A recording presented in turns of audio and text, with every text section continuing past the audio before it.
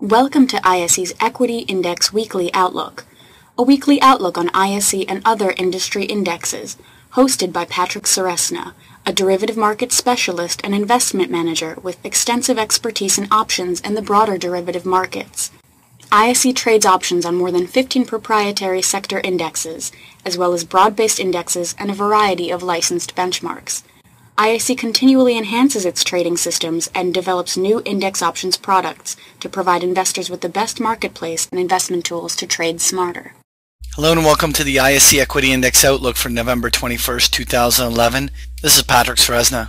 As always, we start off a chart of the S&P 500 using that SPDR exchange traded fund symbol SPY.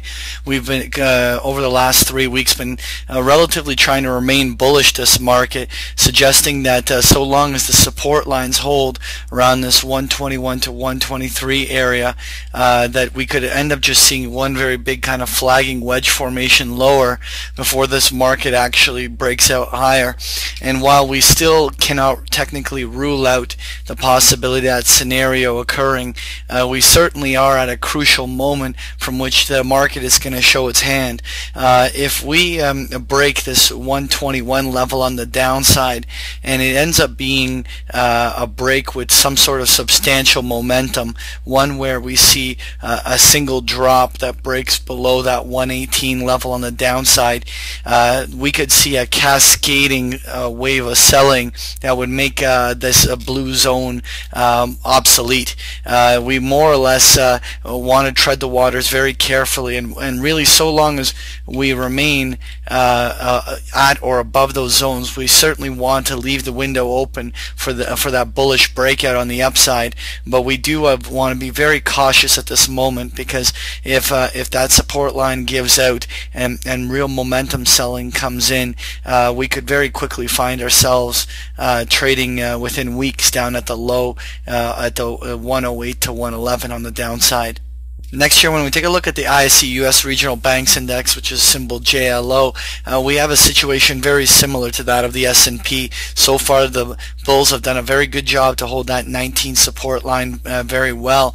But if the whole market was to begin selling early this week and we saw a break of that 19 level on the downside, it would open the window for regional banks to pull back substantially, not only to 18, but probably to even retest their 17 lows.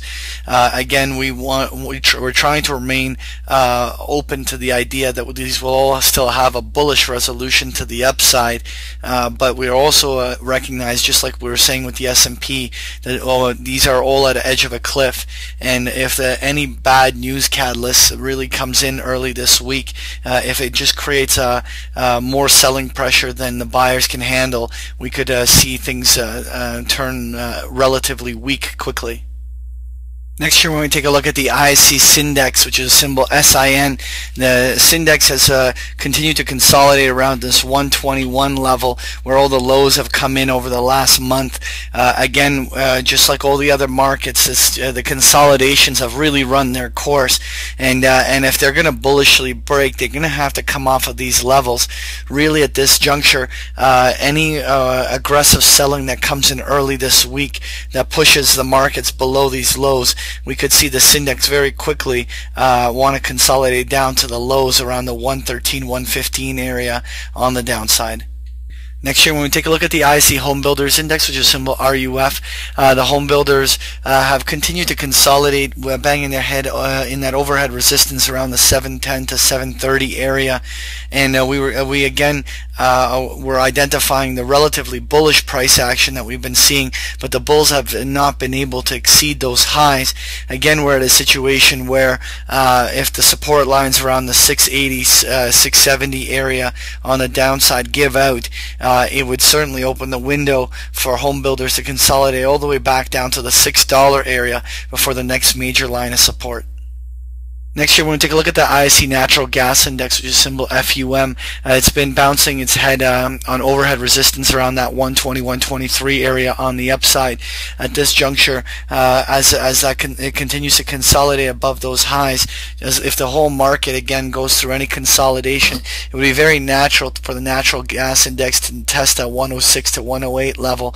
But if the whole market in a broader sense sells, particularly if driven by very strong US dollar, we could very quickly see that natural gas index make a break that could see the 100 or even the 95 level on the downside within weeks. Finally, we'll take a look at that ISE Mini FTSE 100 index, which is symbol UKX, and the London market looks very similar to that of even all the North American indices. And what I want to do is emphasize that in general, over the last 2-3 weeks, we have tried to remain relatively optimistic and positive that the bulls would be able to emerge on the upside of all of this and actually allow the market to rally into the traditional year-end rally. And while again we continue to want to see a bullish outcome to this market, we are at a level where we have to be aware of the risk associated if the whole market rolls over off of these levels, and the FTSE is no different. Really at this 535, 545 support line is the kind of levels where support should hold. If the selling really accelerates in any way below 535 on the downside, it would really open the window for the FTSE to consolidate all the way to the lows of October, which would very quickly put a wet blanket on any bulls rally that has been trying to get underway. That was your ISE Equity Index Outlook. Thank you for joining me. Thank you for participating in this week's session. Please join us again next week. For more information about Patrick Ceresna and to sign up for free index options trade alerts, visit www.optionsource.net. To learn more about ISE index options, visit us at www.ise.com/indexoptions.